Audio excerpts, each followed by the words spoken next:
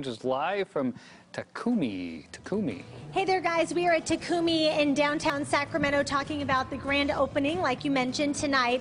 I expected a warm welcome and a nice greeting. I wasn't expecting this when I walked in. Quite the display. Whoa. As you walk in Takumi. Chef Benjamin here with me this morning to talk about what I'm looking at here. You guys are looking at this A5 grade Kobe beef from Japan. And also there's a fresh sea urchin from Santa Barbara. And this is a special order big eye tuna from a Hawaiian region. And there's also lots of different ingredients in the sushi case from all over the world. Well, let's walk back into the kitchen here. You're going to show us what you do. Now, this is really cool because you guys offer a very unique dining experience here, something that Sacramento really doesn't have. Talk about the style of dining that you guys have. So, which is our concept, it's called Izakaya Restaurant.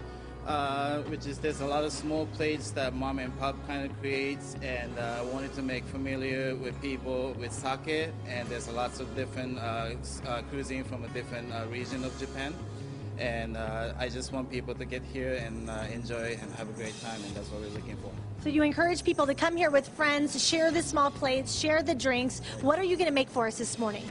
I am making a couple pieces of nigiri. Here's a Mexico bluefin, and this is the big eye tuna from Hawaii, and this is the halibut from Korea.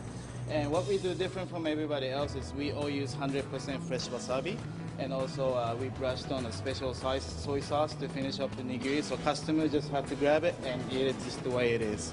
And so be able to taste the different flavor of the fish. And what I'm making here is a torch scallop. There's a miso parmesan aioli on top of a Hokkaido deep sea scallop, and finish off with a little bit of lime slice and a ponzu sauce. And also over here we do have a salmon, truffle salmon. It's a carpaccio style, a little bit of pickled onions and salmon eggs. And we do have this thing called usuzukuri, means thinly sliced prepared fish. There's ume shiso pesto with a little bit of microgreens on topping, and the sea salt to finish up with.